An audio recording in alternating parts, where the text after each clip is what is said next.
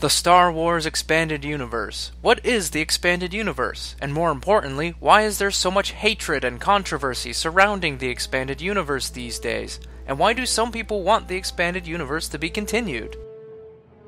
Hello, I'm Tad Larkin, host of the YouTube channel Mandalore. Right now you're watching my secondary channel, Captain Fordo, and I'm here to talk about the Star Wars Expanded Universe and the Give Us Legends movement.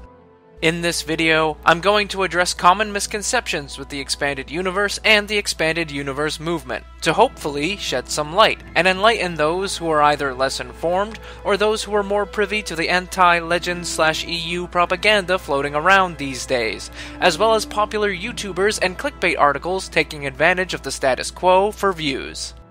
As a little introduction, for those of you who aren't familiar, the Star Wars franchise had an ongoing continuity in the form of novels, comic books, video games, and even a few TV shows that were published from 1978 to 2012.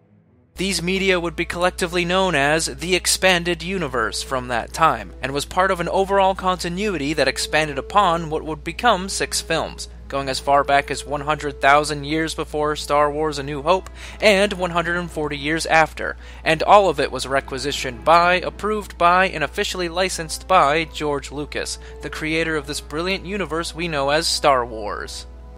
2 years after the Disney Corporation purchased the Star Wars franchise for $4.05 billion, they announced, to the dismay of many, that 37 years of comics, novels, video games, and TV shows would no longer be considered canon by the new Lucasfilm leadership, in order to give creative freedom to the new content creators, as well as ease their fears that the more casual fans and the new fans of the franchise would have a harder time getting involved in a continuity already nearly 40 years in the making. This old canon would be rebranded as Legends, so that they could continue to sell this media without the fans being confused, slapping a giant golden Legends banner on the books and comics still in a marketing cycle, and some of which that were remarketed, like the Thrawn trilogy for example. Instead of treating this Legends brand as a separate but equal continuity or timeline, allowing at least novel authors to continue publishing Legends content, Lucasfilm instead turned a blind eye towards it, leaving Legends a now untapped market to collect dust, with many disenfranchised fans who had long followed the Expanded Universe left to wonder if their stories would ever be continued, or if they would end up being forced to assimilate, relearn their Star Wars lore all over again, and watch films they may not even end up liking. Of course there was fan backlash. Star Wars wasn't like Marvel or DC, with multiple timelines and continuity reboots every number of years. Star Wars, until that point, was one timeline, and one continuity, that had survived nearly 40 years without a reboot, and these fans were forced to abandon the story that they had followed for over 3 decades, and blindly accept whatever comes out of Lucasfilm as canon. So now, this creates a climate within the Star Wars fandom of 3 divided sides, those of whom who love everything that's coming out of Lucasfilm these days, those who aren't happy with what's coming out of Lucasfilm these days, and the Legends fans who don't care about the new canon at all, and just want more books and comics to read within their no longer continued continuity. As a side note and minor disclaimer, I'm generalizing here. Of course there are fans who love both the new canon and the old canon equally. There are some that like the new canon more but still have a healthy respect for the old canon, and vice versa. I'm going to go a bit more into the fandom later, however, just keep this in the back of your mind for now. And of course, everyone picks on the Legends fans. And the messed up thing is that Lucasfilm itself is doing a lot of the bullying of these fans. Pablo Hidalgo, current member of the Lucasfilm Story Group and the man who wrote the Essential Reader's Companion, which was an expanded universe guidebook, has been seen bashing these EU fans more than once through his Twitter feed. What's more, Lucasfilm does everything it can at every turn to try and delegitimize the Expanded Universe, with, for example, several company higher-ups spreading lies that the Expanded Universe was never canon, many of those individuals who can be directly quoted before 2014 saying otherwise, as you will surely see in this video. That, coupled with other crazy myths and rumors that I'm about to debunk here, have been spreading like wildfire over the years, creating this highly undeserved hatred towards Star Wars Legends and the Legends fans, that Lucasfilm has not only inadvertently created, but facilitated, by allowing the behaviors of people like Pablo Hidalgo and Rian Johnson to go unpunished. Meanwhile, ironically preaching against bullying and the toxic fandom that, once again, they inadvertently created. By letting Hidalgo bully Legends fans and Johnson demonize anybody who didn't like Last Jedi, they're basically saying, yes, this is okay to bully Legends fans. Yes, this is okay to demonize people who didn't like Last Jedi, because they're not Star Wars fans anyways. This is the example Lucasfilm is setting, whether they mean to or not. So now that you're up to speed with what the Expanded Universe / Legends is and have a glimpse into the general state of the Star Wars fandom, I can from here go through all the major misconceptions about the Expanded Universe and the Give Us Legends movement in an attempt to set the record straight once and for all.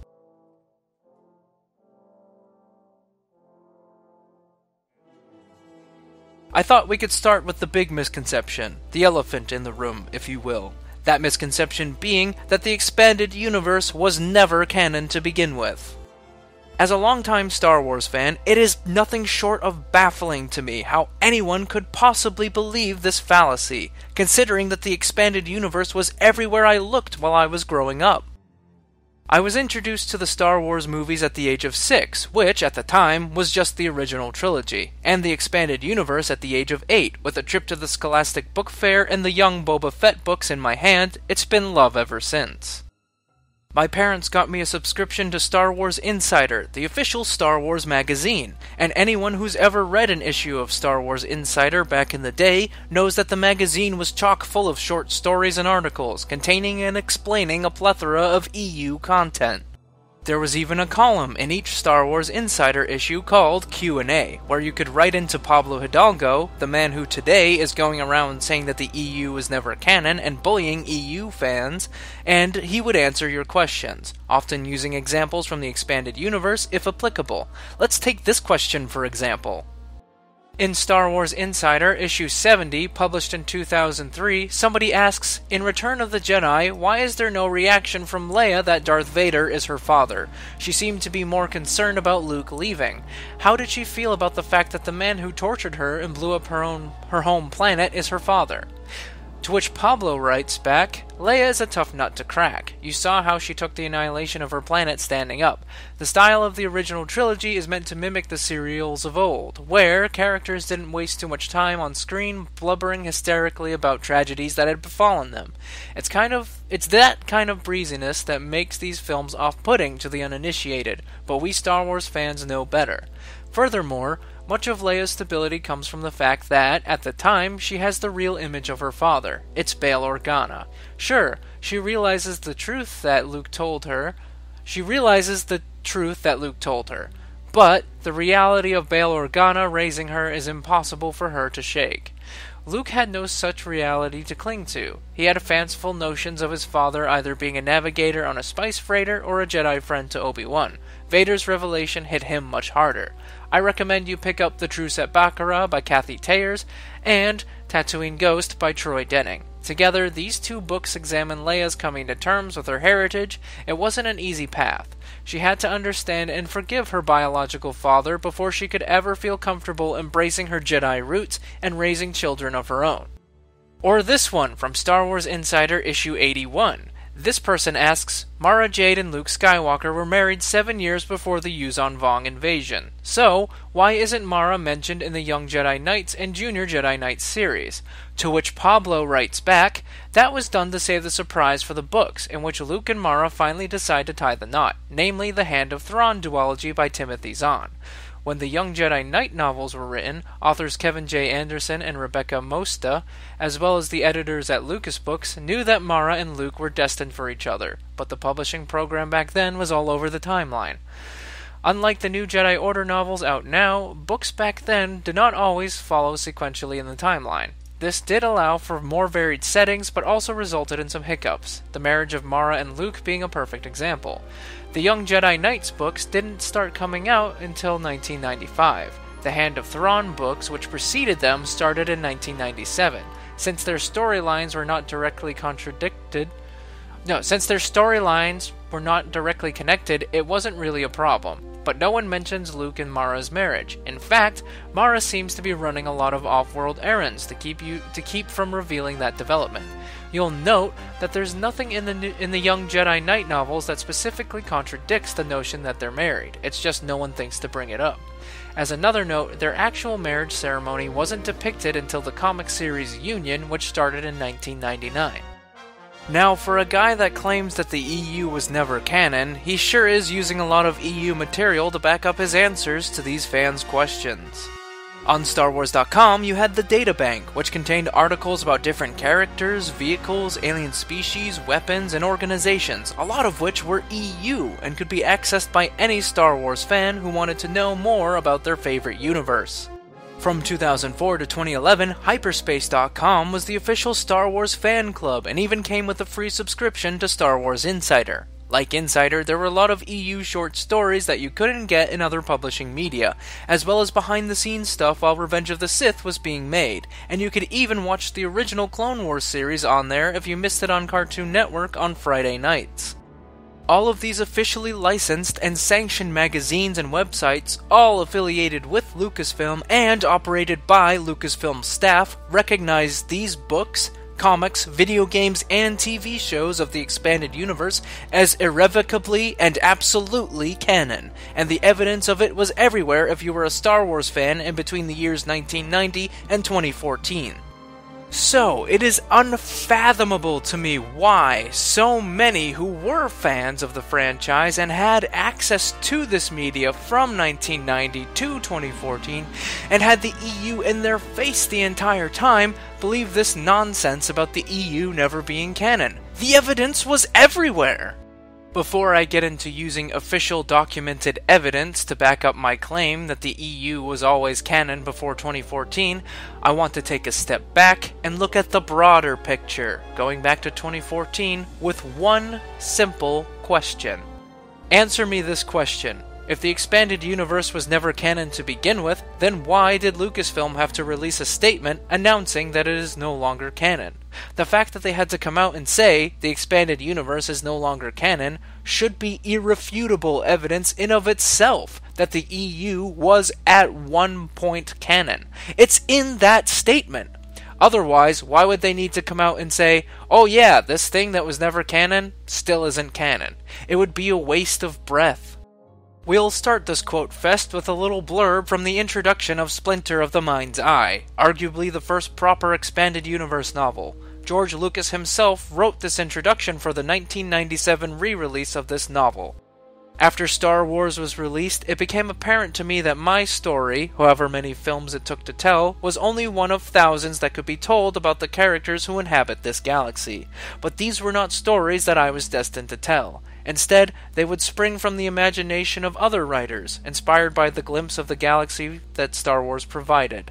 Today, it is an amazing, if unexpected, legacy of Star Wars that so many gifted writers are contributing new stories to the saga. Another novel introduction, this one from Timothy Zahn's Heir to the Empire, confirms the canon status of this expanded universe novel. Now, for the first time, Lucasfilm Ltd., producer of the Star Wars movies, has authorized the continuation of this beloved story. This next quote is a bit more recent from Howard Rothman, who was Executive Vice President of Franchise Management in a 2008 StarWars.com article.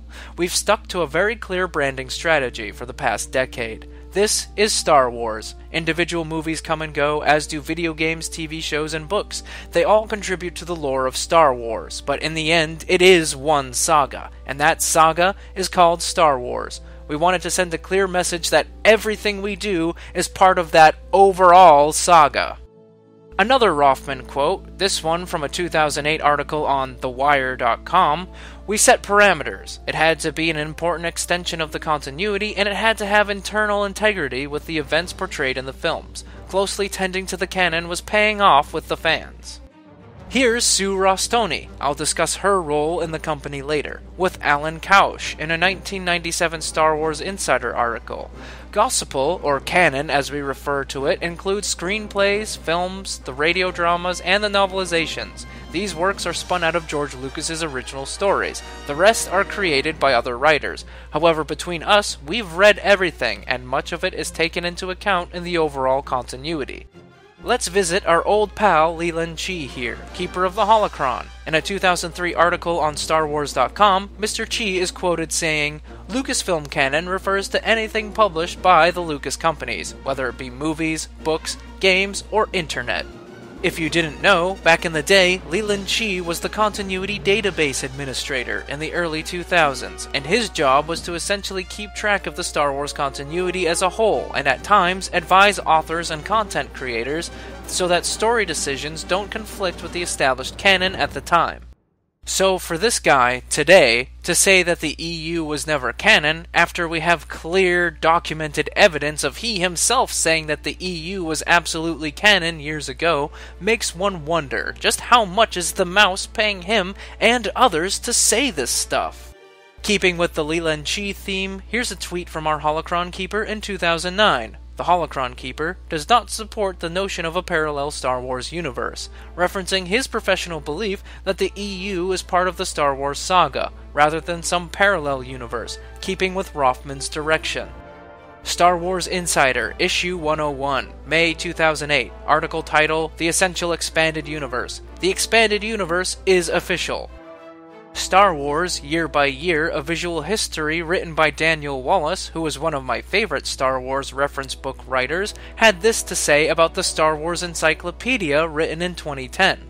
The definitive reference book of its time, it collects all the elements introduced into the Star Wars canon by 2 decades of expanded universe publishing. All of these people that I quoted above, their job was to maintain the expanded universe as directed by George Lucas and keep everything consistent within the overarching canon. Now, why some of these people are saying the EU was never canon today? I have no clue. Is it because they regret throwing out nearly 40 years of stories and don't feel confident enough in their new story, so they have to bash the expanded universe and lie that it was never canon? Maybe. I don't know. Is it them just trying to ease the fan backlash from their unwise decision to decanonize it by saying that it was never canon to begin with? Again, maybe, but I really just don't know. The fact of the matter is, I have them quoted right here saying it was canon at the time, and you can throw Twitter screenshots saying otherwise at me all you want, but it's all here. Officially quoted statements in published articles and novel introductions. You cannot change that fact. It was canon. That's definitive fact. Arguing about it at this point is like arguing against gravity.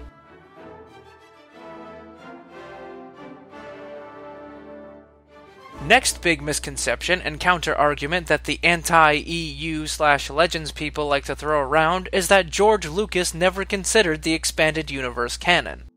More specifically, it's this exact quote that they throw around. There's my world, which is the movies, and there's this other world that has been created, which is the parallel universe, the licensing world of books, games, and comic books. The anti-EU/Legends people see the word parallel and immediately think that parallel means separate, therefore the EU was an alternate universe and doesn't matter. Let's take a second to analyze the word parallel. Being a CAD draftsman by profession with a background in architecture and engineering, when I think of parallel, I see 2 lines, side by side, always equidistant from one another, not intruding on one another, but still projecting toward the same endpoint. And this is analogous to what George is actually saying here. He's saying that the books, comics, and TV shows work in tandem with his universe and don't intrude on it, his universe being the 6 Star Wars films. He even goes on to explain, they don't intrude on my world, which is a select period in time, but they do intrude between the movies. And this is why George did not allow expanded universe authors to publish media taking place in the prequel era before he even had a chance to make the prequels in the early 90s. Even if George Lucas had come out and directly said, yeah, that stuff? Oh, that was never canon. I just authorized those officially licensed books, comics, video games, and TV shows because I want more money and don't care about world building at all. The fact of the matter is, he is no longer involved in the franchise anymore, and whatever his feelings were, don't matter anymore. I'm thoroughly confused as to why fans of the new canon use this to attack the EU, as if it justifies the new canon's existence, when George Lucas isn't even involved with their canon at all. Disney threw out his story treatments for Episode 7, and threw out 37 years of continuity based on his approval and guidance, as I'll explain later. The same people who are going around saying that the expanded universe wasn't part of George's vision are the same people that bash the prequel trilogy and hate on Lucas for the special edition edits, so I find it a bit hypocritical of them to pull this out when talking about the expanded universe. They only agree with George Lucas's vision when it suits their misguided interpretation of the franchise. I personally don't care if he never at all considered the EU canon. Star Wars isn't his anymore, and I'm of the persuasion that Star Wars stopped being his the moment he authorized the creation of the expanded universe. If he wanted to expand on his universe himself, in his and only his vision, he would have done what J.R.R. Tolkien or George R.R. Martin did, and write all the background stories, histories, and map out the galaxy himself. However, since he is the creator of Star Wars itself, and his word, after all, does hold a lot of weight, I'm going to delve further into his relationship with the expanded universe, and his involvement in it for your benefit. This leads us into another misconception, that George had no involvement with the expanded universe, and as you're about to witness, that's also a fallacy. This kind of goes back to what I was saying earlier, about the EU not necessarily being his Star Wars, but Star Wars nonetheless. In a 2004 interview with Sue Ross-Stoney, who, until 2011, was the lead licensing managing editor at Lucasfilm, she explained the nature of George Lucas and his attitude when it came to the comics. He knows the comics very well after the fact. He reads the comics. George knows more about Star Wars than we do. He doesn't see the expanded universe as his Star Wars, but as ours. Ross-Stoney's job was to basically manage all the printed material, i.e. the books and comics, and make sure they don't contradict one another and flow well continuity-wise. She often acted as a go-between for George Lucas and the authors, and as this 2002 issue of Star Wars Insider proves, it was her and Lucas together who decided that the EU should have a consistent continuity that should be kept track of. The two of them decided that to maintain quality, it would be crucial to monitor the storylines of all projects to ensure that none of their books contradicted one another. This continuity decision became one of the department's biggest challenges and greatest successes. One thing that people don't understand is that everything had to go through George Lucas, and I mean everything. The authors would have to send him checklists of important story elements in their novels that he had to personally check off if it was okay or not okay, as revealed in this 1997 article in The New Yorker titled, "Why the Force is Still With Us." New developments in even the remotest corners of the Star Wars universe are always approved by Lucas himself. Continuity editors send him checklists of potential events, and Lucas checks yes or no. Let's take a step back to 2008 with a fan favorite, Star Wars: The Force Unleashed. You'd be surprised by how involved George actually was with the project. According to Leland Chee, in an interview on TheWire.com, Lucas approves of every addition to the canon. The ambitious story beats contained in the new game, The Force Unleashed, were permitted only after he signed off, and spent hours talking to the developers about the relationship between Darth Vader and the Emperor. Some we were more intrigued with than others, but nonetheless, we really wanted to get input from George. He laid out that there were things that you had to hit in a Star Wars story, that you had to have adventure, that you had to have humor. And then we show him the next presentation is this Wookiee game, and he looks at it and he goes, "So I just spent 45 minutes talking to you about the importance of drama, and you present me a game concept where the main character doesn't talk?" So he wasn't a big fan of the Wookiee game, but he understood what we were going for in terms of a superhero type character in the Star Wars universe. George is all about, fundamental gameplay, and so immediately when he saw that was what we were going to do. He allowed us to give Darth Vader, A Secret Apprentice, which from a canon standpoint is just fantastic. It is such a rich character opportunity. He's got a great love interest in Juno Eclipse, so it's not just blowing things up and unleashing the Force on everyone, it's the consequences of those actions as seen through the eyes of Juno. So that gives an emotional weight that's crucial to delivering a Star Wars experience. Those are elements that George always made sure we were hitting, and if we came up short on one of them, he didn't hesitate in pointing them out. We could bounce ideas off of him. He could tell us, nah, I wouldn't go there, but did you ever think about this? Or, hey, why don't you create this new character, which was fantastic, because all of a sudden that opened up the canon for us. That video was incredibly important because it got all of us excited about, yeah, this is something that's going to be a great game. We were able to show it to George, and he was, yep, that's it, go make that.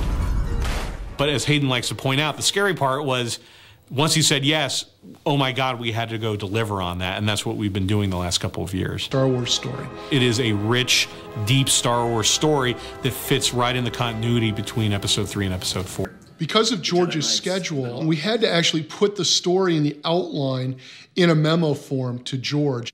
It was a day when, we heard that the fax was coming and everybody rushed around the fax machine. We just stood there looking at the fax machine, waiting for it to come out.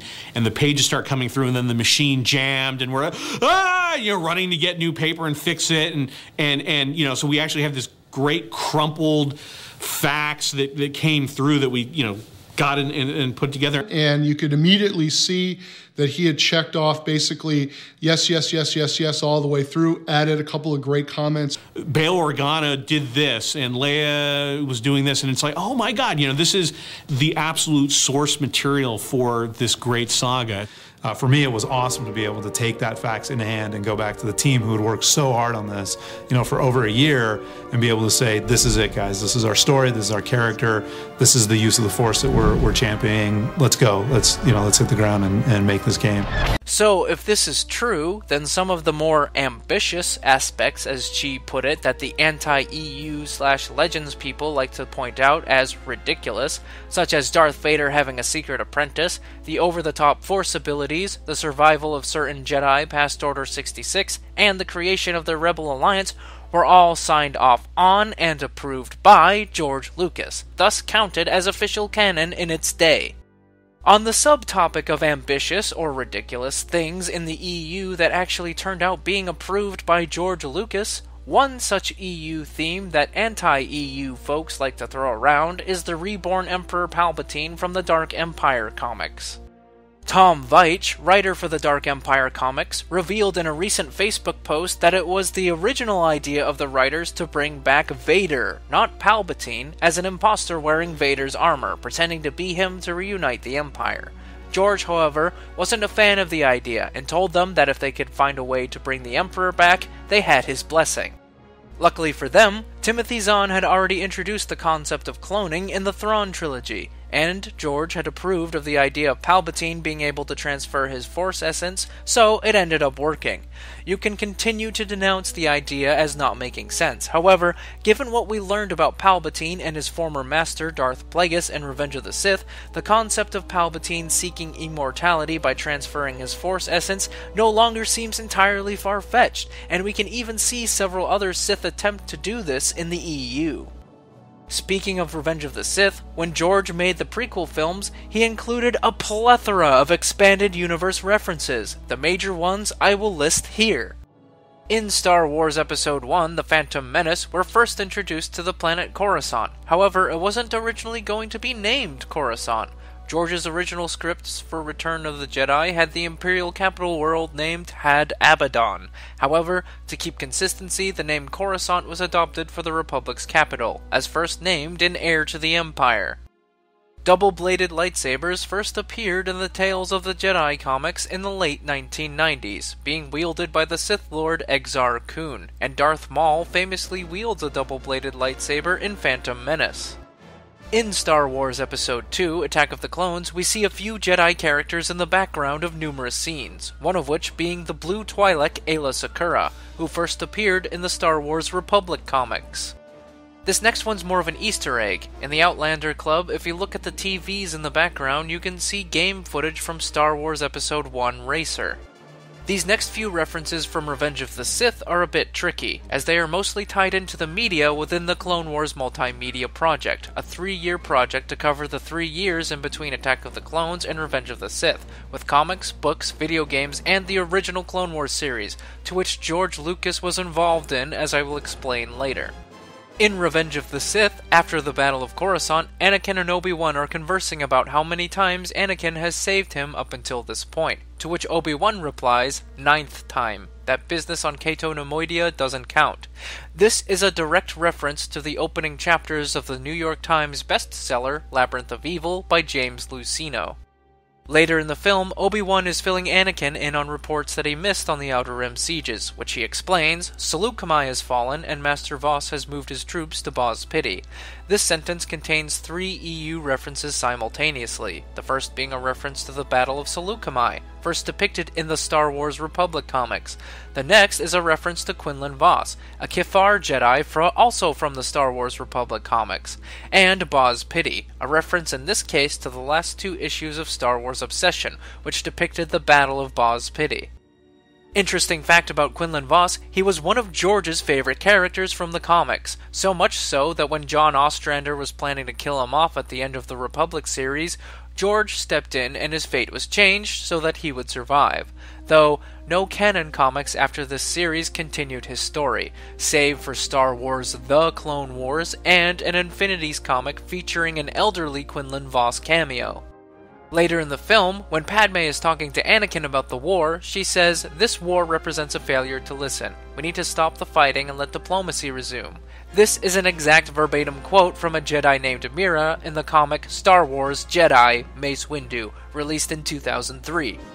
Lastly, this is probably just an Easter egg, but I thought it was worth mentioning. During the Order 66 scenes, Plo Koon is flying a Delta 7 Jedi starfighter, painted remarkably similar to Anakin's customized Delta 7 from the original Clone Wars series, as well as the Republic comics. Getting back to George's involvement with the EU, I thought we'd take a look at my 2 favorite multimedia projects, the Shadows of the Empire Multimedia Project and the Clone Wars Multimedia Project, both of which George Lucas was involved in. The novel, junior novel, comics, N64 video game, and radio drama of Star Wars Shadows of the Empire owe their entire existence to George Lucas, as he was involved with the outlining of the project, as Mark Vaz explains in his 1989 book, Secrets of Shadows of the Empire. Shadows began as a 2-page outline of the basic premise and main characters prepared by Rothman and Lucy Wilson, with George Lucas approving the project's setting within the flow of the original trilogy. Moving on to the Clone Wars Multimedia Project, as I explained earlier, George Lucas was heavily involved with this multimedia project, in particular, the Star Wars Clone Wars miniseries, which aired on Cartoon Network as well as Hyperspace.com. As Genndy Tartakovsky, producer of Star Wars Clone Wars, explains, he had several interactions with Lucas over the creation of the series, and Genndy made very well sure that George's input and requests were received and acted upon in the show. The two discussed everything from General Grievous to Jedi Knighthood, and it was George's idea to have the last few episodes of the series directly tie into Revenge of the Sith, taking him and the Clone Wars team on a tour of Industrial Light and Magic, where they eventually got to read a rough script for Revenge of the Sith. These next few interviews and audio clips you're about to watch and listen to are from the mini-documentaries Clone Wars Bridging the Saga and Clone Wars Connecting the Dots, as well as snippets from the Clone Wars Volume 2 commentary. Full links to Connecting the Dots and Bridging the Saga are in the description below. However, the commentary I've been unable to track down, so that was directly from my personal DVDs of Volumes 1 and 2 of Star Wars Clone Wars. The Clone Wars are a major event in the history of the Star Wars universe. And obviously because it's a war, there's a lot of action and a lot of adventure and a lot of things going on. But in the films, we don't really get to deal with that very much. We kind of start the Clone War in one episode, we end it in the next episode, but we never actually see the war. And so by doing the animated series, it was a great opportunity to fill in some of the blanks in the middle where you get to deal with the adventures of the war and all the things that went on during the war, because obviously that's a very fertile ground for exciting storytelling. I got a phone call that George wanted to talk to me, and they had this idea because they wanted to do more. but he wanted it to tie in directly into episode 3. It seemed like an honor. You know, he enjoyed the first batch enough to want to be like, hey, let's do some more. And not only that, why don't you guys animate the opening scroll, basically. We're like, woohoo! The thing that attracted me to it, it has a slight anime feel to it, and I'm very interested in anime, and I was really interested in moving into a kind of animation that was very different from anything we'd done in the past. And India is very good at bridging that transition between traditional animation and anime. Having the opportunity to be involved with the whole Star Wars saga, it's been really cool to actually explore the Clone Wars.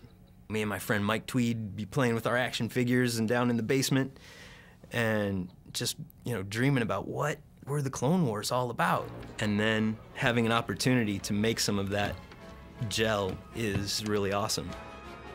It's fun that there's so many different little mediums that explore Star Wars and making it a larger universe, and just on a nerd level, it'll be cool to go, yeah, my cartoon connects to that movie. Now you get to go see the movie and then find out how my cartoon ended. The second group of episodes in the animated series leads right up to the events that happen in the film. So we get a little background on what was going on right before episode 3. You know, it's a little episode 2.5, but a little one, maybe like 2.3. Initially with the first series, they originally were supposed to be commercials. Lucasfilm themselves, they decided that they would be a little longer, so they became longer episodes. But we weren't able to tell a lot of story. It was mostly just action. With the advent of the second series, we actually were able to tell an actual fairly long story, and more like a movie, like an animated movie. I mean, the thing about doing Star Wars is that it's the story. And the story coming from George, not just something we made up. And now going into this, all of a sudden, it's still Clone Wars, but it's the ending of the Clone Wars. They wanted us to do more of what we had done because it was so successful, but at the same time, they wanted us to actually do the crawl from the opening of the film. So it became more a real part of Star Wars. We had to show Palpatine being kidnapped. We had to have Anakin and Obi-Wan away from the planet and in the Outer Rim territories. The look evolved very kind of naturally in order, and we got a lot of photographs and reference for what the new vehicles were going to be in episode 3, and they were all hybrids between the TIE fighter and between the X-Wing fighter, and you could tell this is the bridging machinery. So we kind of followed along with that, and we made our clone troopers look similar to stormtroopers, and everything started to kind of fall into place, and everything's starting to look like A New Hope. What George Lucas always says, it's all about mirrors and kind of like ripples, and the ripples repeat themselves. So we wanted to follow that thing where on Dagobah in Empire Strikes Back, where Luke steps into the cave and he sees Darth Vader, and, you know, and whatever vision that gave him. When we first did Grievous in Chapter 20, we had very little information about him. He was just being conceived as a main villain for episode 3. But for this, we had to really explore him more. And you know, George kind of told me about, he had some thoughts about that he was like an old-style villain where he fights, but then when he's losing, he runs away. We had a lot of discussions about lightsabers. How does he know to use lightsabers? Because it's supposed to be like a special gift, and you're supposed to be force-sensitive. George kind of told me, oh, maybe Count Dooku teaches him. How often must I tell you? Control my central line. Good. I've been trained in your Jedi arts by Count Dooku.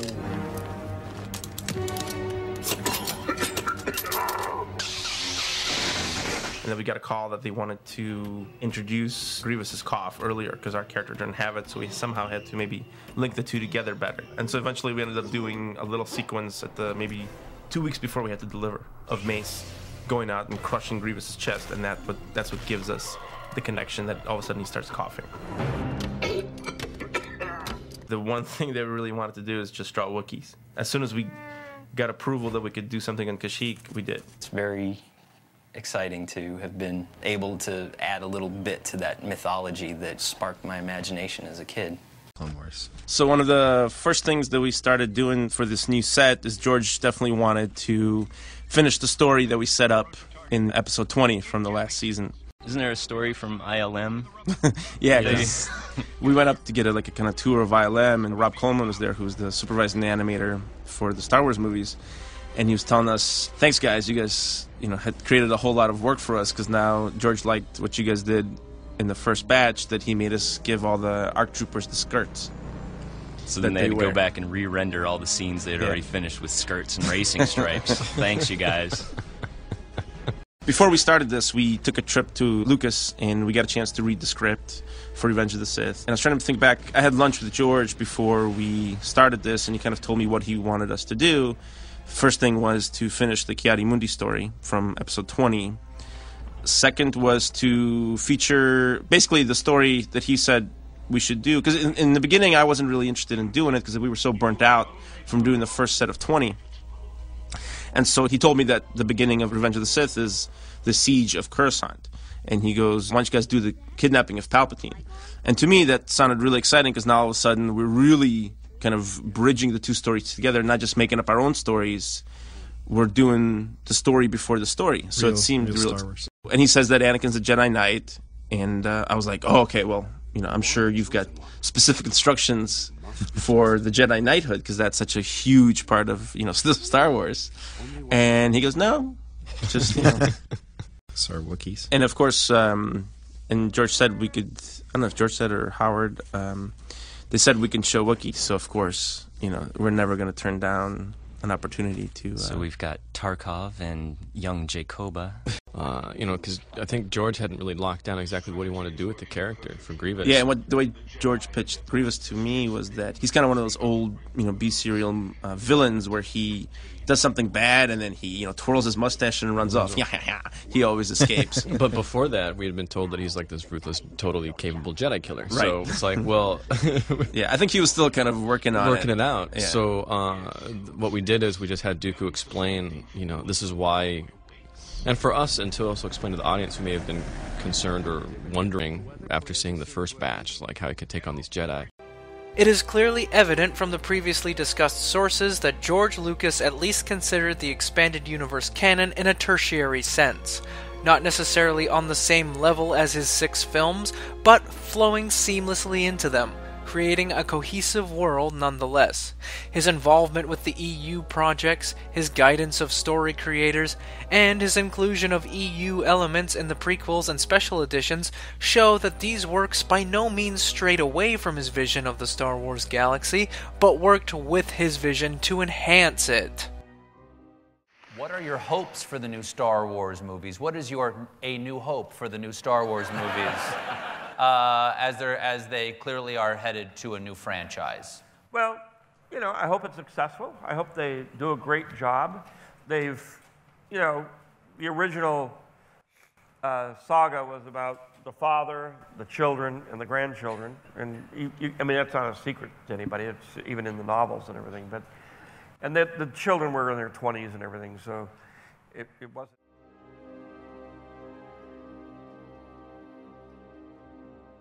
Next item on the list is the myth that the expanded universe had no continuity, and while I for the most part disagree, I can see where the critics are coming from with this. I will make the argument that the expanded universe did have a consistent continuity. However, I personally feel that towards the end of George Lucas's ownership of the franchise, things became a bit more lax in the continuity department, as I will explain later. Before we get to that, let me first explain what was then considered Star Wars canon, and by doing that, I first need to explain the hierarchy. Within the Star Wars canon at the time was a tier system, which was effectively the levels of canon, or how much canon something was. At the tippy top, we have G canon for George Lucas canon, and this consisted of the 6 Star Wars films, which were obviously the highest level of canon. Next, you have C canon for continuity canon, which was a majority of the expanded universe. The comics, novels, short stories, radio dramas, TV shows, and certain video games with linear storylines.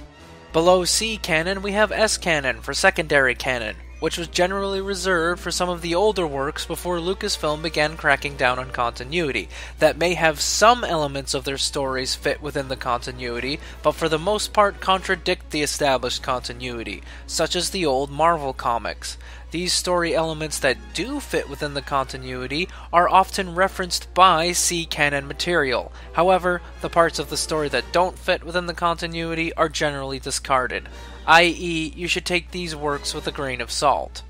At the very bottom, we have N-canon, which, you guessed it, is non-canon works. This slot consisted of anything published with the Infinities label, which were usually the satirical Star Wars Tales comics, the Lego Star Wars shorts, Robot Chicken Star Wars, Family Guy Star Wars Angry Birds, and generally anything that is meant to be satirical or not taken seriously, or works that were once canon and have since been decanonized. Now, does this mean that everything went perfectly with one another all the time? For the most part, yes. Especially when you consider the sheer amount of authors and content creators working within this continuity, they did a fantastic job. However, there are a few bumps in that road. That does not mean that these proverbial bumps in the road weren't taken care of, though. It was not uncommon for works to once be canon and then be subsequently decanonized, or retconned, which basically means, yeah, it didn't happen like that, or it required further explanation. A good example of this would be Boba Fett, who was originally thought to be a former stormtrooper that went rogue, according to Dark Empire if I recall correctly. His real name, it was thought, wasn't even Boba Fett, it was Jaster Mareel, and that Boba Fett was his alias. This was retconned with Star Wars Episode II, Attack of the Clones, where we find out that Boba is actually a clone of Jango Fett, another Mandalorian bounty hunter, and instead of turning the EU upside down on its head, authors now had room to develop Boba and Jango even further, and explain these inaccuracies. In the end, it was explained that Boba being a former stormtrooper was a misconception, seeing that he is a clone, which as we all know, the clone troopers eventually became stormtroopers, though he never served any time with the Empire. It was most likely a story that he made up, or a rumor he perpetuated to protect himself. Jaster Mareel was then explained to be one of his many aliases, as one would have when you're a fringe type working the bounty hunter game. And the meaning behind the name Jaster Mareel was explained even further, where we find out in Jango Fett Open Seasons that Jango was adopted by a Mandalorian named Jaster Mareel during the Mandalorian Civil War, following the murder of his parents at the hands of the Death Watch, effectively making Jaster Mareel his grandfather, at least by Mandalorian standards. Towards the end of Lucas's ownership of Lucasfilm, we see a new slot in the canon hierarchy open up, T-canon, one step below G-canon and one step above C-canon, which stands for television canon.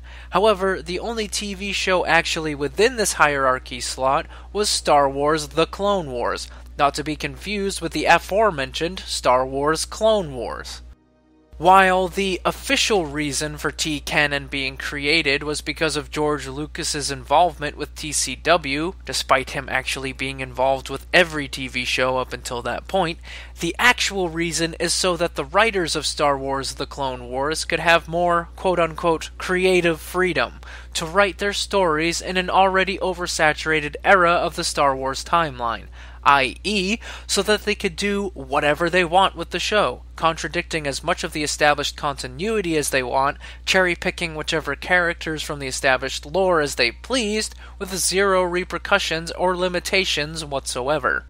Sound familiar? It should, because that's basically what Disney did to the entire Star Wars expanded universe after the buyout, only this was on a much smaller scale, yet no less damaging. I'm not going to explain how Star Wars The Clone Wars screwed up the expanded universe's continuity here. If you're dying to know how, go watch my two videos, Why Star Wars The Clone Wars Doesn't Fit in Legends, and Why Star Wars The Clone Wars Doesn't Fit in Legends Part 2. Links for those videos are in the description.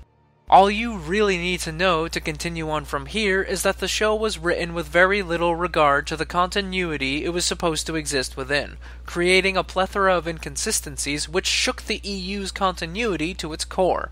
Leland Chi, Hidalgo, and several authors and source books of course tried to put a band-aid over this stuff with retcons and explanations.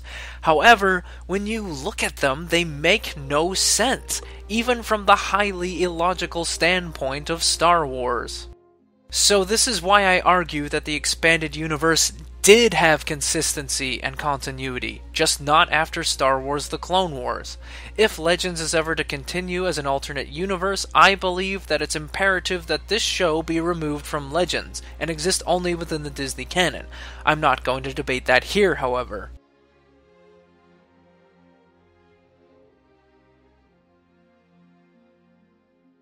This next misconception is one I see flung around all the time, that being that the EU was insert arbitrary number % garbage. I see articles and internet comments all the time saying that the EU was 90% garbage or the EU was 70% garbage, and it's all subjective dribble by people who have never probably even read 100% of the EU, and therefore are automatically incorrect in saying that it was mostly garbage. I mean, you can believe what you want. However, I personally wouldn't bother listening to what some hack writing for Screen Rant or Gizmodo, who probably never even picked up an EU book, comic, or video game in his or her entire life, and is probably paid off by Disney Lucasfilm to say so, tell me that the story I followed for close to 2 decades was trash. Get real.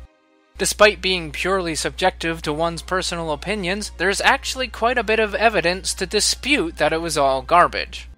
Knights of the Old Republic won Game of the Year in 2003. Star Wars Battlefront 2, the original one, remains to be the best-selling Star Wars game of all time. So much so that they even re-released it on Steam with multiplayer support, shortly before the new Battlefront 2's release. A cornucopia of Star Wars novels over the years made it onto the New York Times bestseller list, including Labyrinth of Evil, Fate of the Jedi Apocalypse, Darth Plagueis, Star Wars The Force Unleashed novelization, Republic Commando, Order 66, The Old Republic Deceived, The Old Republic Annihilation, Star Wars Choices of One, Shadows of the Empire, Revenge of the Sith novelization, Heir to the Empire, Dark Force Rising, The Last Command, Vector Prime, and many, many more. On the subject of comics, this is a bit more subjective, as I don't personally know of any awards in the comic book world, but as a guy who owns a lot of the Dark Horse Star Wars comics, I can say that they are quite fantastic, and do a rather well job of tying into the novels, video games, and movies. Now, does this mean that the expanded universe was 100% gold? Of course not. Like with any great epic, story, or tale, there are bits and pieces some people don't like, whether it's just poorly written, not well thought out, or personal preference. I mean, there are even some books that I own that I did not entirely like. I was not a fan of the writing style in Cestus Deception. I found it extremely difficult to read, especially after being spoiled by fantastic writers like Timothy Zahn and Karen Travis. Vision of the Future and Spectre of the Past, though beautifully written by none other than the king of Star Wars novel writing, Timothy Zahn, I found to be dreadfully boring at times, as most of the novels are about political intrigue within the New Republic and Imperial Remnant. The only interesting parts I found were the interactions with Luke and Mara Jade on Nirawan. In the realm of comics, the Tales of the Jedi series, though not bad in terms of writing, story, and characters, I absolutely hate the art style. It just doesn't feel like Star Wars to me. Granted, the artwork does get better the closer you get to the 2000s. The old Marvel comics, however, were trippy as all hell, and while I do like some of the story arcs I've read within the comics, like the stuff with Lord Shadowspawn, Lumaya, and Fen Shisa with the Mandalorians, there's just some really weird stuff that doesn't really seem like it belongs in Star Wars. That being said, new canon fans aren't one to talk, as the Disney canon has its own fair share of cringeworthy moments. Take this passage from Chuck Wendig's Aftermath, for example. The TIE wibbles and wobbles in the air, careening drunkenly across the Mirian rooftops as it zigzags, herkily-jerkily, out of sight. Herkily-jerkily? Wibbly-wobbly? Am I reading a passage from a Star Wars book or a Doctor Who book here? Also, what the actual hell is this?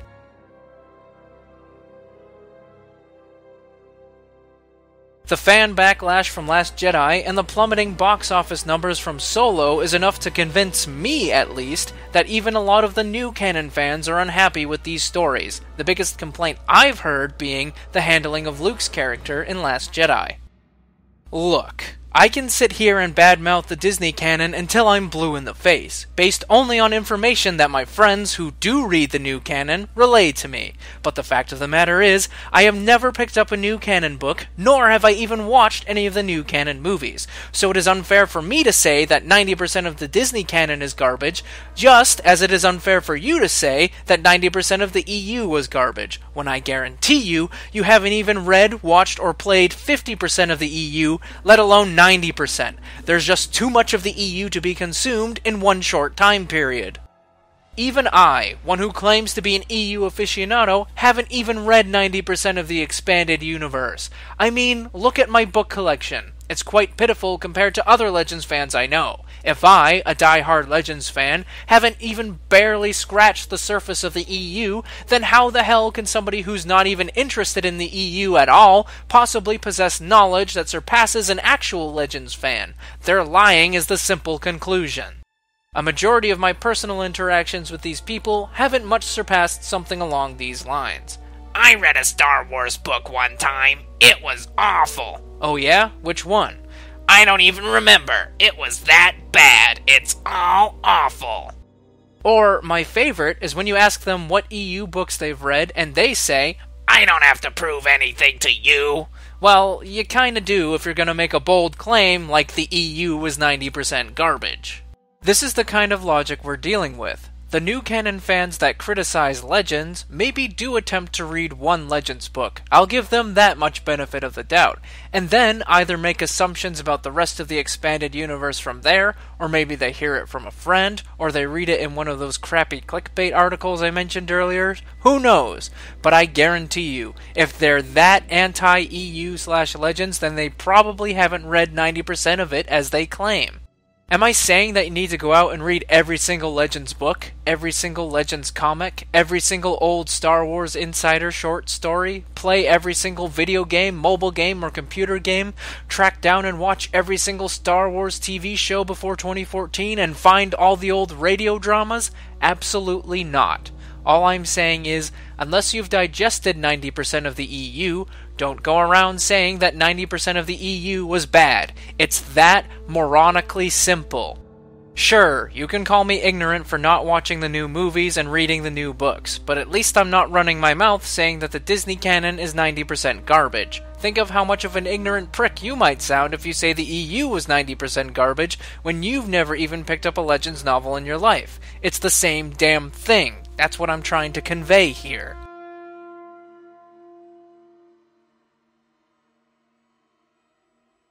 This next misconception kind of falls under the umbrella of the EU being considered 90% garbage. Remember those clickbait articles I mentioned earlier, perpetuating this fantastically misguided idea that the EU was bad? Well, the most popular of these articles is Gizmodo's 12 Dumbest Things from the Star Wars Expanded Universe. That's right, we're gonna talk about Skippy. You see, if these so-called journalists, hacks, actually did any research past whatever agenda they're trying to push, they would know that Skippy the Force-sensitive droid was never actually part of the Expanded Universe, or the Star Wars canon at all, as a matter of fact.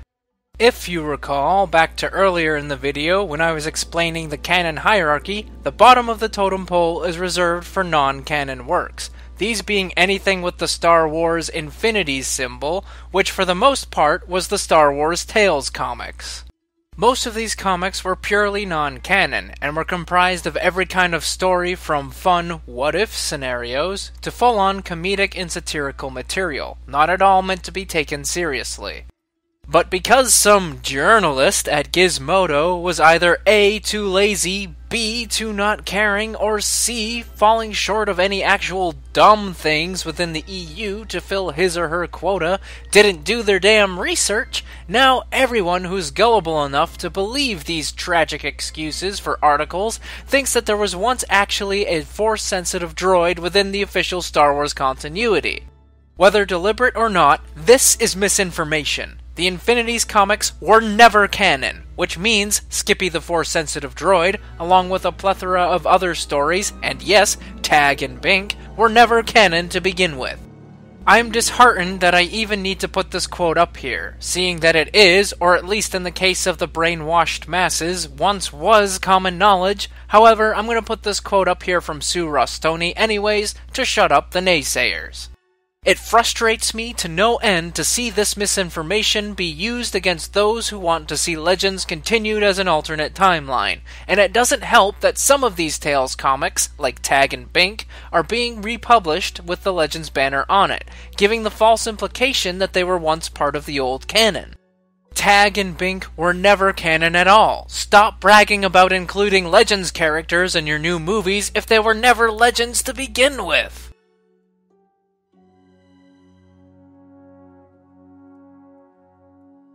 Here is a big misconception that I see thrown around quite frequently. That being that, Legends doesn't need its own timeline. They can keep bringing Legends elements into the new canon like they've been doing. In the past 5 years of the franchise, characters, organizations, vehicles, weapons, etc. from the expanded universe are commonly, quote-unquote, made canon, at least in the eyes of Disney-owned Lucasfilm, by bringing them into a new book, comic, TV show, or movie. There are also some new canon characters that are inspired heavily by Legends characters, such as Jyn Erso in Rogue One, who is inspired by Jan Ors from Dark Forces, Kylo Ren or Ben Solo from the sequel trilogy, who is inspired by Jacen Solo, Han and Leia's oldest son in Legends, and Kanan Jarrus from Rebels, who is inspired by a mix of Kyle Katarn in Dark Forces and Das Janir from the Dark Times comics. While many approve of the idea of bringing elements from the EU into the Disney canon, I find it a bit backwards, and frankly dishonorable. I mean, their entire claim as to why the EU needed to be decanonized was to give the new content creators more, quote-unquote, creative freedom.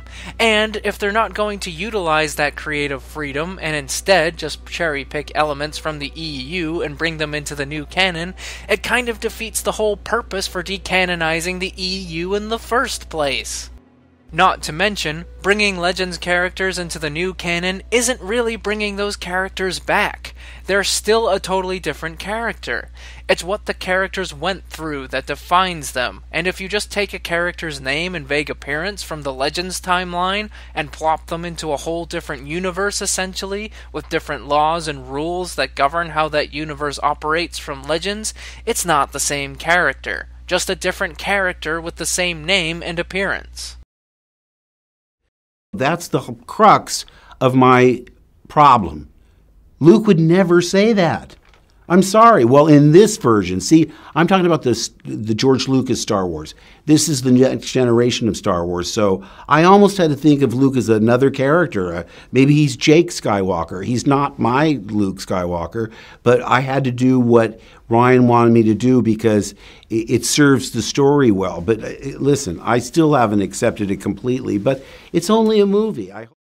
For example, Grand Admiral Thrawn in Star Wars Rebels is not the same as Grand Admiral Thrawn from Star Wars Heir to the Empire. Yes, they may look similar, albeit with a few minor differences like the fact that new canon Thrawn has pupils when original Thrawn did not, and some minor uniform discrepancies, but they did not go through the same character building events that make them who they are. Yes, both Thrawns study art to learn about their enemies. Yes, both Thrawns are master tacticians. Yes, both Thrawns are of the Chiss species, and both came from years of serving in the Chiss Ascendancy. But they were found by Palpatine in different ways, went through different events, trials, and tribulations to get to where they had to be, and their military careers peaked at different times of galactic history. Legends Grand Admiral Thrawn was found by Palpatine during the events of the Outbound Flight Project, a Jedi-led attempt to explore the unknown regions about 5 years before the Clone Wars, while Disney canon Thrawn first appears during the Clone Wars. Legends Grand Admiral Thrawn faced much adversity in the Imperial Court due to him being a non-human, and because of this, found himself on duty in the unknown regions for much of Emperor Palpatine's rule, only resurfacing 4 years after the Emperor's death at Endor, uniting the fragmented, squabbling warlords of the former Empire under his leadership against the New Republic, while new canon Grand Admiral Thrawn has the height of his military career during Palpatine's rule, and is put out of action before the Battle of Endor and the Emperor's death even take place. New canon Grand Admiral Thrawn is trained in martial arts. Legends Thrawn relies on his superior intellect and Noghri bodyguards to thwart his enemies. What I'm trying to say here is that new canon Thrawn is only a mere glimpse into the essence of what the original Thrawn character actually is, but fundamentally is not Thrawn for all intents and purposes, just a being with the same name and vague appearance living in a parallel universe. Timothy Zahn, being the man who created Thrawn for Star Wars under Lucas's leadership, naturally is able to capture Thrawn really well in the new canon novels Thrawn and Thrawn Alliances, just as Dave Filoni came close enough when trying to portray the character in Star Wars Rebels. But again, the new canon Thrawn isn't the same as the original Thrawn, no matter how similar they try to make them. Their experiences and the universes they live in are just too dissimilar, and like I said, it's experiences that make the character.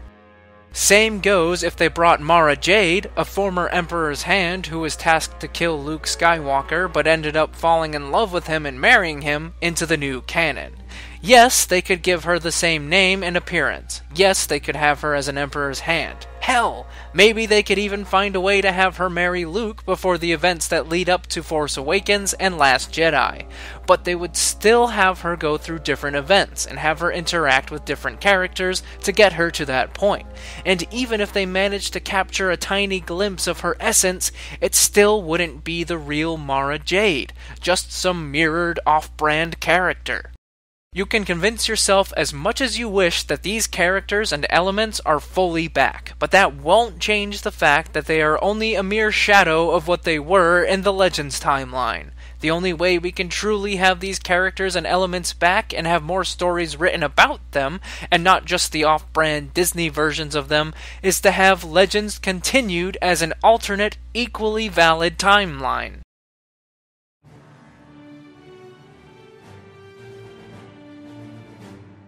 This misconception is a bit more specific, however, it's one that I see tossed around quite a lot. That being, the Knights of the Old Republic games are still canon, and those are the only EU stories I care about.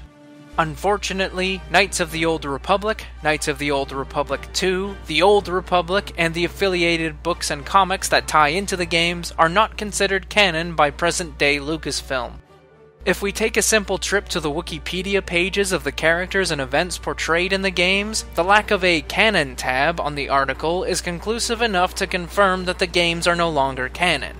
And, not to mention, the books and comics being reproduced are done so with the Legends label emblazoned on them.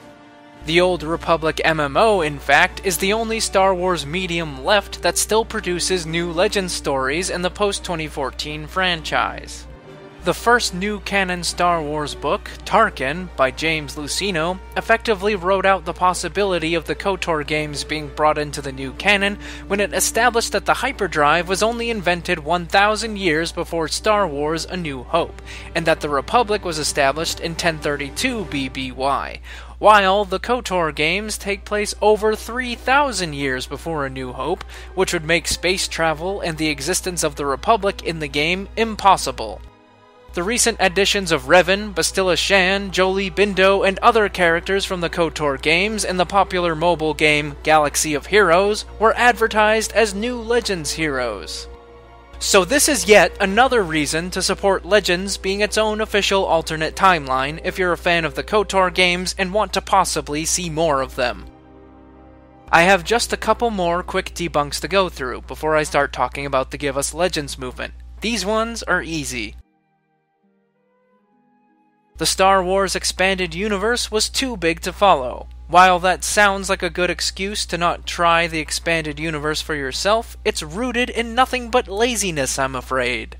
Straight from Bantam Books, Lucasfilm and Bantam decided that the future novels in the series would be interconnected. That is, events in one novel would have consequences in the others. You might say that each Bantam Star Wars novel, enjoyable on its own, is also part of a larger tale.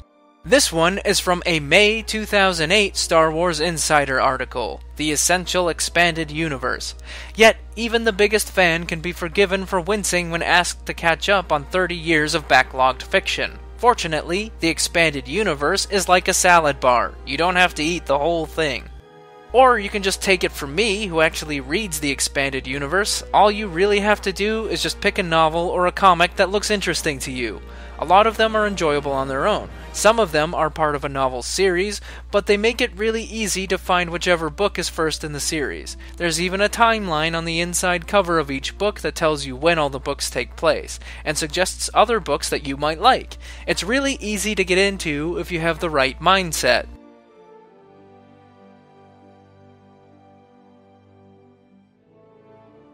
Last expanded universe misconception I'm going to cover here: a Star Wars reboot was necessary to maintain continuity.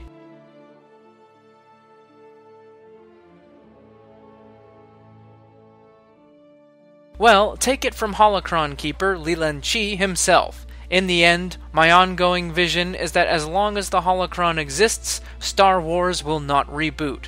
StarWars.com, July 20th, 2012.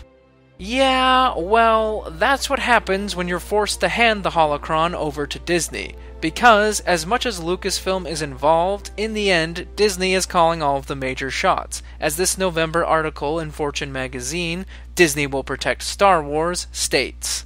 We, Disney, have unfettered rights to Star Wars and Lucasfilm's other properties going forwards. We have complete creative control over the name of the movie, how it's made, and what's in it.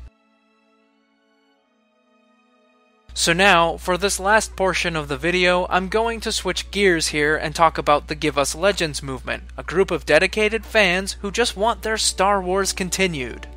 As a disclaimer here, while I consider myself an advocate of the Give Us Legends movement, I am not one of the founders or higher-ups, and therefore do not legally represent the Give Us Legends movement in any way, shape, or form.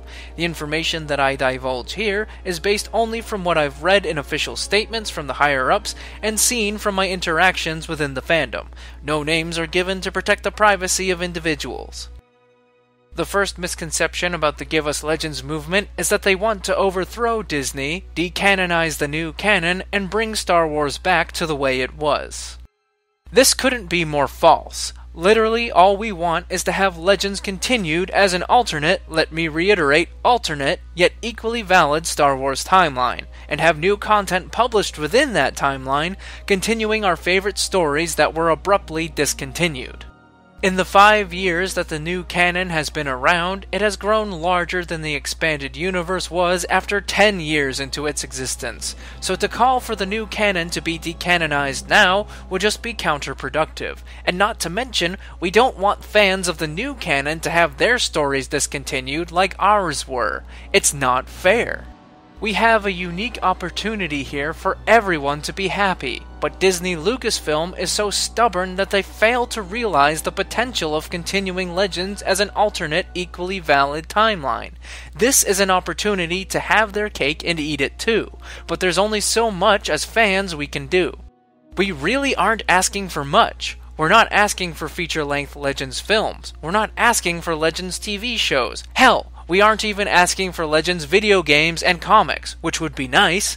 All we really want are books. Simple books from our favorite authors, many of whom have confirmed they would be interested in returning to writing within the Legends continuity if allowed to do so by Disney Lucasfilm.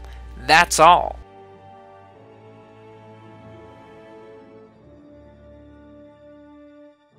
The next misconception about the Give Us Legends movement is they're all trolls and bullies. They bullied Kelly Marie Tran. Wrong again. You see, the definition of a troll seems to have changed a lot from when I first started using the internet. Back then, a troll was just somebody who got their jollies out of riling people up. Nowadays, the term has become a synonym for anybody who doesn't agree with your opinion or views, even if they're serious. For example, Rian Johnson calling everybody who didn't like The Last Jedi trolls. If your opinion is that the EU was never canon, the EU was 90% garbage, the EU had no continuity, and that George Lucas had no involvement in the EU, then I guess we are trolls by modern standards, because we know otherwise with documented evidence to back it up. But in all seriousness, the Give Us Legends movement has done no trolling whatsoever. During the Kelly Marie Tran Instagram scandal in June of this year, the blame was put on those of the Give Us Legends movement for bullying her off Instagram by an unaffiliated group, who I shall not name here because naming them will give them attention and you should never give attention to trolls, claiming to have affiliation with the Give Us Legends movement by using the common hashtag #GiveUsLegends that is synonymous with those within the movement. Just a little inside scoop here, if you see a group that starts with I don't know, down with Disney or anti-Disney, it's most likely a troll group, none of which are affiliated with Give Us Legends. They did this to hurt the Give Us Legends movement's credibility, and turn the seething hatred of the new canon fans as well as the casual fandom on the wrong people. Official statements by the Give Us Legends movement and the Twin Sons Foundation came out soon after, denying any involvement with the scandal, and private correspondence with the troll group by individuals confirmed that it was a power play to attempt to hurt Give Us Legends movement's credibility and visage within the public eye. On June 9th, the official Give Us Legends movement Facebook page posted, "The rumors about this page being involved in the harassment of a Lucasfilm employee are false. We do not and have never condoned such behavior, and anyone claiming otherwise is lying. If you wish to read the subsequent comment chain on the post, you're welcome to do so. Link in the description."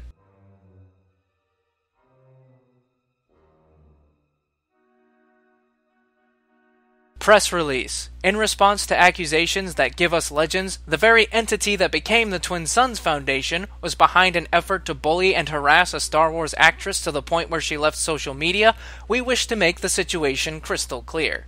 The accusations came about because a certain troll page, which we will not name as we do not wish to give them any more attention than they have already received, claimed to be aligned with us and others within the Expanded Universe movement.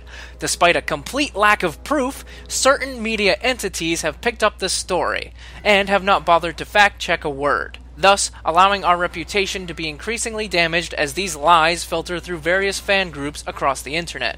The Twin Sons Foundation Board of Directors and team members have decided that we need to make it 100% clear where Give Us Legends / Twin Sons Foundation stands on the issue, and protect our hard-earned reputation. Bullying and harassment have no place in the Star Wars community, from any party, be it fan, media, or otherwise. We have never, and will never, condone such actions, as we have often been a victim of those actions ourselves in the past. Our focus has been getting Star Wars books into children's hospitals, libraries, little free libraries, and other such places where they are needed as often as possible. We also assist the Expanded Universe movement in its efforts to reach the goal of obtaining a continuation of the Star Wars Legends timeline, while also ensuring the continuation of Disney's new Star Wars timeline.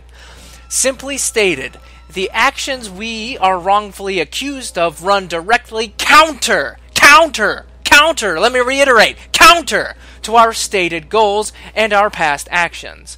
We have always been and will continue to be a positive force in the Star Wars fandom. We will not, I repeat, we will not allow our name to be slandered with false accusations and libel. The Twin Sons Foundation team. Jason Ward from the website MakingStarWars.net published an article titled "The Filth in the Fandom. Give Us Legends Group takes credit for Kelly Marie Tran leaving social media," in which he only takes what is said by the group that shall not be named, i.e. the troll group that's actually doing the fucking bullying, and writes the article based on that, not bothering to do any actual fucking journalism, and take into account the official statements by the actual Give Us Legends movement. He only merely writes about the group that shall not be named, condemning the actual Give Us Legends movement, which gave way to a lot of bad press. Brian Borg, founder of the Give Us Legends movement and president of the Twin Sons Foundation, tweeted MakingStarWars.net, "As founder of @GiveUsLegends and president of the nonprofit charity @Twin Sons that #GiveUsLegends became, I can confirm that the page in the story doesn't and has never had anything to do with the Give Us Legends movement or the Alliance to Preserve the Expanded Universe group, which I help administrate. Please correct your story. Thanks." To which, Making Star Wars, clearly uninterested in being a truthful media outlet in true journalistic fashion, responded by subsequently blocking Borg. Brian Borg tweeted again, stating, Making Star Wars made it very clear that they were not interested in proof when they posted their story attacking Give Us Legends, when they blocked me for one tweet trying to correct them. They showed they weren't interested in truth either.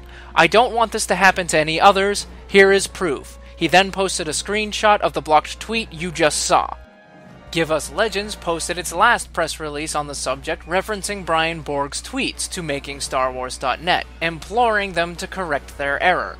As many of you are already aware, yesterday a story was published on the internet that implicated that Give Us Legends and the Alliance to Preserve the Expanded Universe, among others, were behind an effort to bully Kelly Marie Tran, an actress from the recent Star Wars films.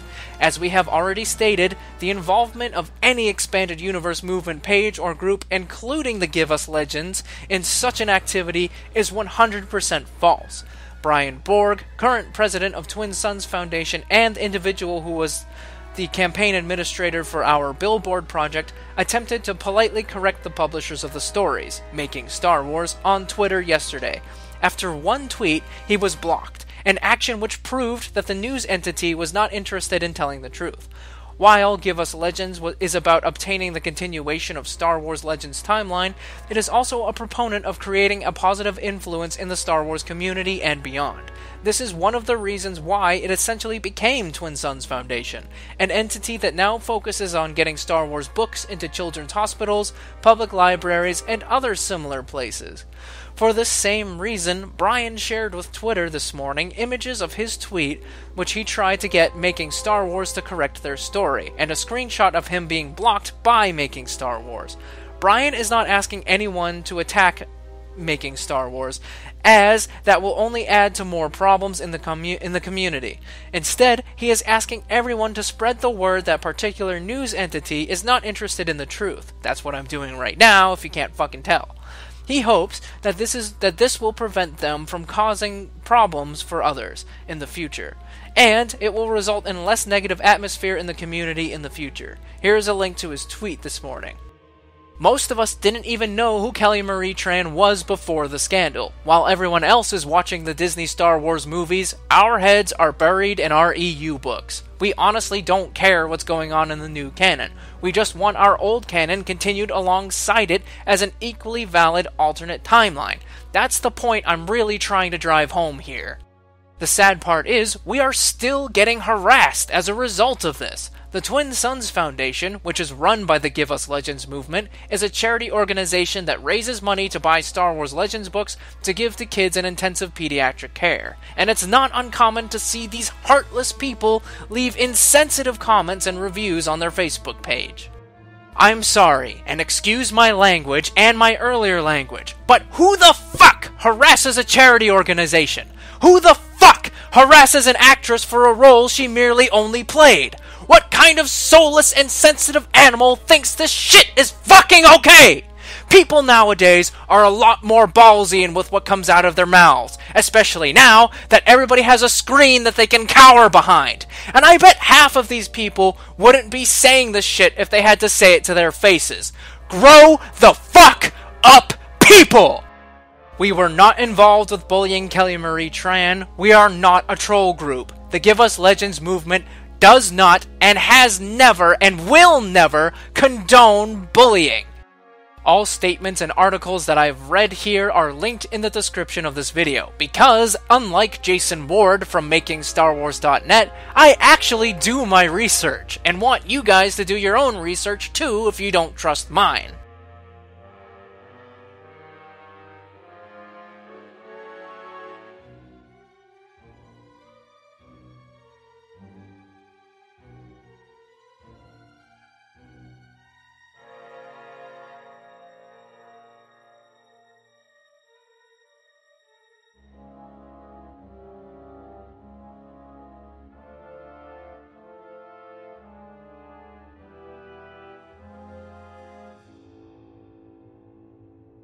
Another misconception, they're all fat, white, straight, alt-right men living in their parents' basements. And man, are they just hitting the wrong marks today.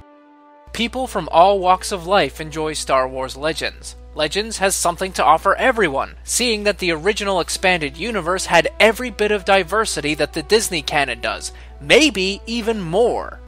We have diverse characters of different ethnicities. We have tons of strong female characters. We have LGBT characters. So naturally, there are people of all different ethnicities, lifestyles, and views that are part of the Give Us Legends movement. I have seen radically different political views, from right-leaning to left-leaning within the group. I have seen straight and gender fluid, and we've all managed to get along just fine. Our love for the expanded universe is what brings us together, in fact, because inside the Give Us Legends movement, we are all Star Wars fans, no matter what. Where outside, we're not, because we're ostracized and shunned by those who go with the agenda of Disney Lucasfilm. We are not Star Wars fans in the eyes of those who own Star Wars, and it's frankly quite tragic when you think about it. Contrary to popular belief, the first canonically confirmed gay Star Wars character was from the Star Wars Expanded Universe, Goran Baveen, a Mandalorian of all people. Not from Chuck Wendig's Aftermath, as modern-day Lucasfilm likes to boast. So naturally, we have a healthy LGBTQ community within the Give Us Legends movement as well. There are even new canon fans within the Give Us Legends movement. Like I stated earlier in the video, these people are fans that enjoy Disney Lucasfilm's new canon, but have a healthy respect for the expanded universe, and want to see it continued alongside the new canon as an alternate timeline.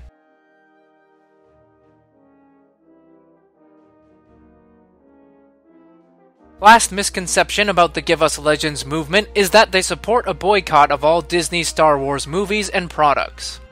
Quite the contrary. See, we want to buy Star Wars products. We are chomping at the bit to buy Star Wars products. But Disney Lucasfilm isn't making Star Wars products we want to buy. It's simple supply and demand. If you won't supply us new Legends content, we won't buy it. We have no interest in the new canon. Therefore, why would we buy it? We've tried to get them to publish more books. We went as far as to raise money to put up a billboard. And we put up that damn billboard right near Lucasfilm's offices, so Kathleen Kennedy was forced to look at it every damn day she drove into work. And we were labeled as terrorists for putting up a simple billboard. I mean, come on! If you seriously equate a bunch of dedicated fans putting up a billboard to try to get Lucasfilm to bring the old Star Wars back as a separate timeline, to religious fanatics blowing up a building that kills or wounds hundreds, you seriously need to reanalyze your mental state.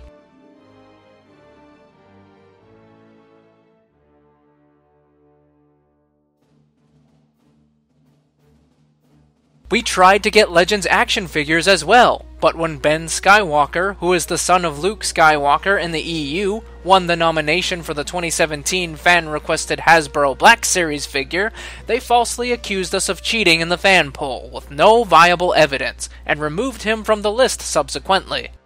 They eventually threw us a bone and made a Jaina Solo Hasbro Black Series figure, who is the daughter of Han and Leia in the EU, and we all clamored to buy it. We even did a massive pre-order campaign to show Disney Lucasfilm, where they look most, their wallets, that we want Legends. We're gonna do the same thing when the original Clone Wars series themed Obi-Wan Kenobi figure becomes available for pre-order next year, to again show Disney, where they look most, their wallets, that we want Legends. Do we generally look to buy expanded universe novels and comics without the Legends banner? Yes, but that's because of two reasons. One, they're more valuable to collectors without the Legends banner, and two, we don't want to be constantly reminded that what we were told was Star Wars for 37 years is no longer. We do end up buying these media with the Legends banner on them anyways, because A, it's hard to find non-used copies of EU novels without the Legends banner, and B, because it helps the cause of getting Legends continued by giving money to Disney Lucasfilm only for Legends stuff. So you see, we aren't boycotting Star Wars, we're only buying Legends books and toys, because Legends is Star Wars to us.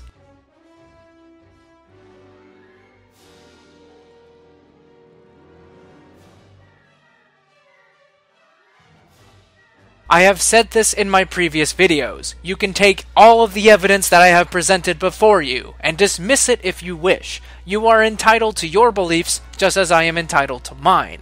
You can believe whatever propaganda Disney-owned Lucasfilm wants you to believe. However, that does not, I repeat, does not give you license to bully other fans for their preferences and denounce them for liking what was just as canon as what you like. Same goes for the few EU fans out there who get riled up by the new canon fans and their ignorant ramblings, because you know the truth does not give you license to bully them for what they like either. Be the bigger person. If you must respond, respond in a calm manner, with carefully backed up facts, and never resort to childish name-calling, even if they do first. Am I saying that you absolutely need to stop hating Legends and give it a chance? That would be nice, but no. All I'm saying here is that the common reasons for all the EU/Legends hatred is for the most part false, making the hatred unnecessary and counter-progressive if this franchise has any shred of hope left. Ask yourself this question. What negative effect does the Legends timeline being continued as an alternate, equally valid timeline have on me as a fan or on the Star Wars stories I like? The answer, in all reality, is absolutely none.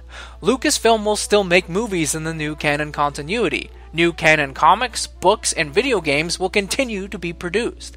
The only difference will be that there's another timeline that you don't have to follow if you don't want to, that will have new books published within it every so often, bringing the fans who left back in 2014 back into the fold. It's nothing but beneficial for Disney Lucasfilm as well. Bringing Legends back will bring back the fans who lost interest after their stories were abruptly discontinued. Publishing Legends books and manufacturing other Legends products will get Legends fans buying things again, and overall just more money for Disney Lucasfilm. It's a whole untapped market of Star Wars fans that they are too stubborn to utilize. There is this whole chunk of their target audience that they are outright refusing to market to.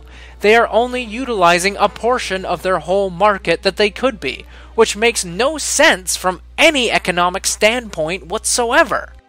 And nothing for nothing, what the fans who weren't happy about the sequel trilogy and the handling of Luke Skywalker and Han Solo's character in that trilogy failed to realize is that if Legends is continued, they'll have a whole other universe to follow where Luke is alive and succeeds in reviving the Jedi Order, where Han Solo is alive, still married to Leia with 3 kids.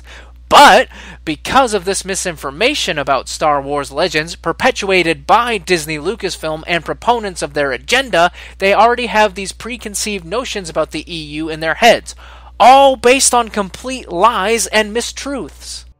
Continuing Legends isn't admitting defeat with the new canon. It's coming to terms with the mistake of throwing away nearly 40 years of story material instead of utilizing it properly. And I don't mean just cherry-picking story elements, characters, organizations, vehicles, and planets from Legends like they've been doing. I mean continuing it as its own separate continuity.